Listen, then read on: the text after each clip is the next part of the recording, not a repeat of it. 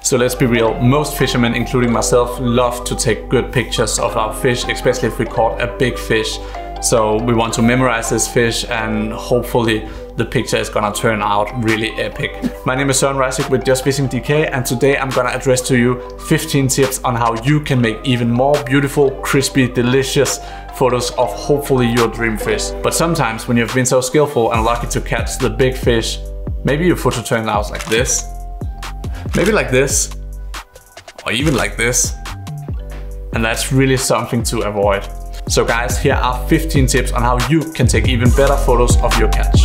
The first tip of the day is angle is key. And here I'm talking specifically how you hold the fish and how you point the camera. So one tip is to get low. But I've seen a lot of people kneeling down, having another person taking their photos, and another person is just standing up really high, taking a picture down towards the angler and the fish. And I'm not telling you guys that this is a mistake, but I'm just telling you, if you get down low and maybe in the same eye level as the angler and the fish, or maybe a bit below, both the fish and the angler will come out so much better. You will have more visual contact with the fish, and it will seem bigger, by the way, and it will just pop out even more in the frame. So that is definitely something to try out. So tip number 2 is actually to shoot wide open. And this is all about the aperture. So there are both downsides and bonuses while shooting wide open. One of the bonuses is that the subject really gets pulled out from the background. You can kind of isolate the subject and make the background go completely blurry. And that is something that's really cool. I think it gives a more artistic and professional look. And if you guys are a bit afraid of people will find out where you're fishing, this is a really good way to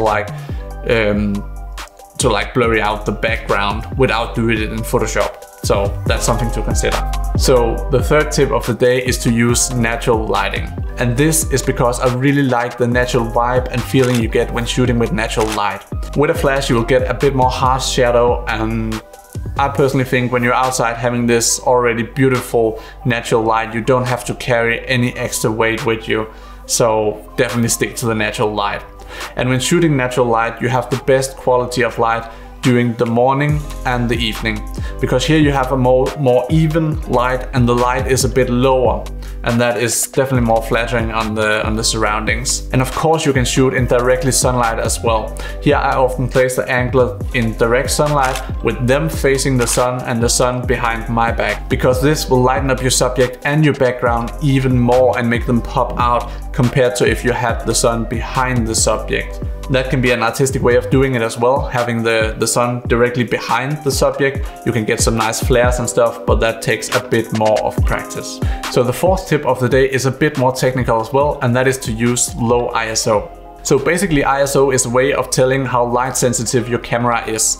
And this can be both of your DSLR camera and as well in your smartphone. Basically every time you have a camera there is a sensor and that has an ISO.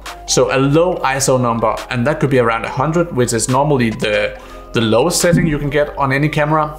That really doesn't make the sensor that light sensitive, but it has the cleanest image as possible. But as you start to raise your ISO number, your sensor will become more sensitive to light, which can be a good thing in the right circumstances. But as you're raising it, and the sensor becomes more sensitive for light, it will start to show more grain as well. So the higher ISO number you have, the more grainy footage you will have as well. So unless you're taking pictures in early day or evening where there aren't really a lot of light, then you should definitely keep your ISO to a minimum and get the best image quality as possible. The fifth tip of the day is all about the health of the fish. And by this, I basically mean that you should never, ever, ever let a fish die because of a good picture. And there are many things you can do to avoid this.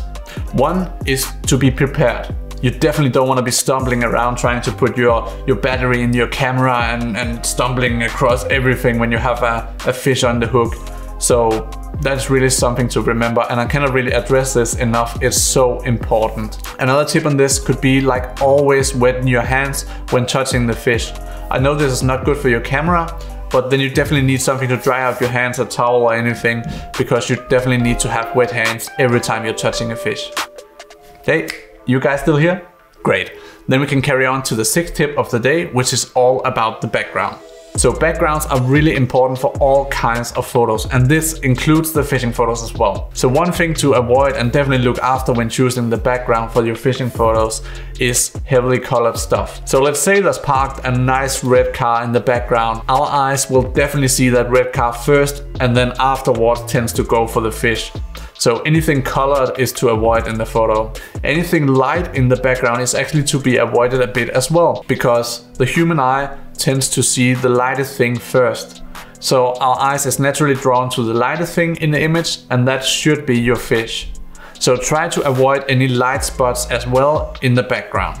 And I know some of you might be thinking right now that you just said that I had to be quick. I cannot change the background when I have caught a fish. And of course you cannot really change the background, but one thing you can do is actually just to turn a bit. And this seems like an awful simple tip, but often it's just enough to turn a bit to the side, either one of them, and then you have a completely another background. The next tip is all about composing the photo. And this is a really important step as well, as the composing is almost everything to draw in the viewer in the image and show off the fish in the right way. So when choosing the right composition, you definitely have some tools to help you.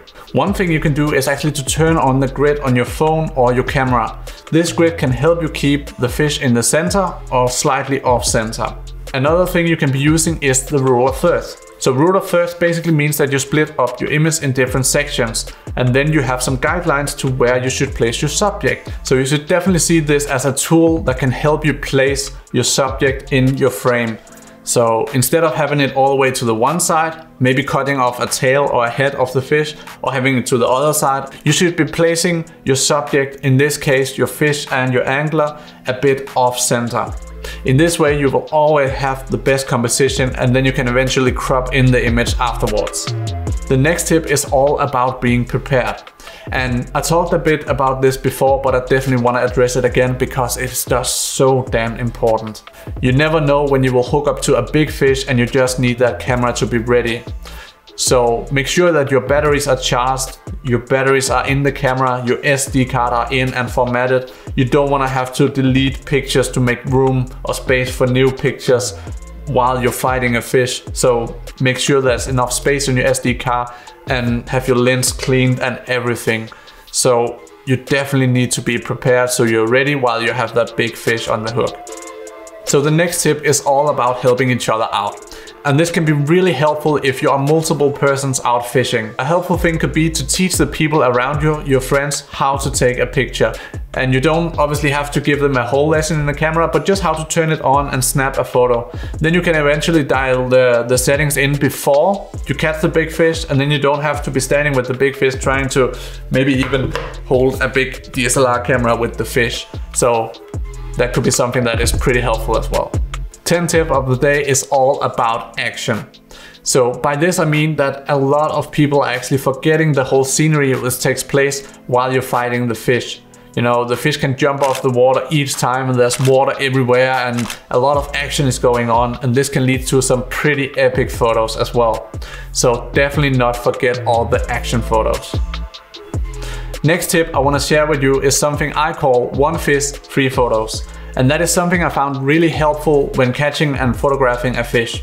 So this whole concept with one fish, three photo I actually made because I felt like every time I've taken one single photo of the fish, it wasn't really enough. I needed some more variation, but I didn't really have the time to like do multiple angles and think a lot about how the composition should be while I was standing with the fish.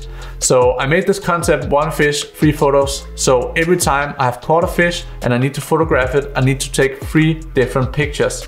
I need to take one narrow, I need to take one close up, and I need to take one wider photo. So basically I've done in my head that this is a routine that I need to be doing all the time. So in this way, it actually takes the same amount of time if I will just take a normal one picture, because I go in, boom, next photo and next photo. So it really doesn't take that long time. So that's a technique I have found really helpful, and maybe it can help you guys as well. So we're almost coming to an end with those tips, but we still have a few to go. So the next tip is all about get your lines straight. And by this, I mean specifically the horizontal line. I know a lot of people who's taking pictures and not really paying attention to getting the lines straight, and they often end up with some pretty whack pictures all out of scale, and they have to correct it afterwards to make it better, and then they lose some of the pictures because they have to crop in. And it can be, of course, an artistic way to get some angles, and obviously the lines doesn't have to be straight there, but just always keep attention on the lines. But if you tend to have a photo that is everything else than straight, you can always straighten it afterwards in Photoshop or any other app you can use for retouching images. Just keep in mind that you will always lose a bit of the image when you have to straighten it. So definitely something to keep in mind. Next tip is all about protecting your gear and your camera while you're at the water. I know a lot of you guys have an expensive camera or a phone they use to take their pictures with, and you don't really want that to be ruined by some rain or some water. So when you're not using your device to take pictures, then you should consider having it in a waterproof bag or a water resistant bag. So in this way it won't get damaged if there comes any water or rain at the trip. So the second last tip for today, and one rule to rule them all, is to nail your focus each time. So you really have to have a natural way of focusing. Of course, you can make a lot of creativity and choose some artistic decision on where you want the focus, but a good rule is to focus right by the eye. So right by the eye either of the fish or the person holding the fish. In this way, you will have a much more natural focus that will seem a bit more pleasing to the eye.